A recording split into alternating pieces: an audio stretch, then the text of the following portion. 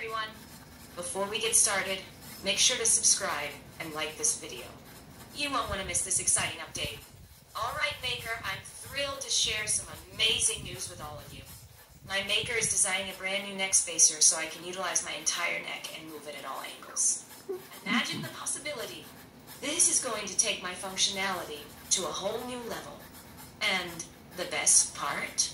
The new neck spacer is on the 3D printer right now, being printed as we speak.